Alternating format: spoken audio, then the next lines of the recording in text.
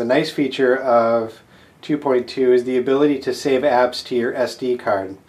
And how you get there is in the menu, in the settings menu, and go into applications and manage applications.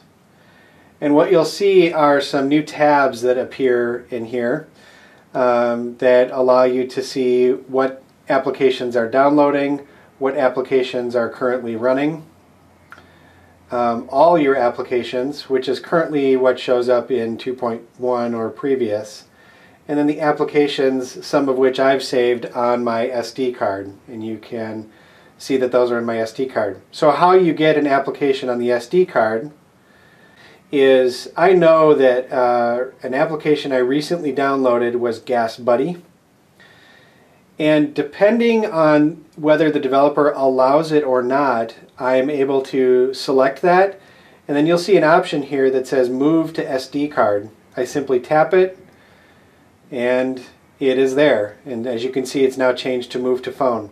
So the nice thing is that I've moved that app to my SD card. It frees up space on my phone for other applications that might be running, or other applications that don't allow me to download onto the SD card.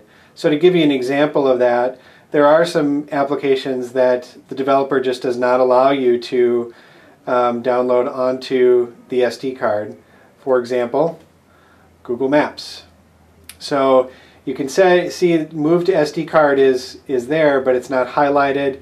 The developer doesn't allow me to move it onto the SD card. So a nice tip for creating more space on your device specifically by moving applications to the SD card.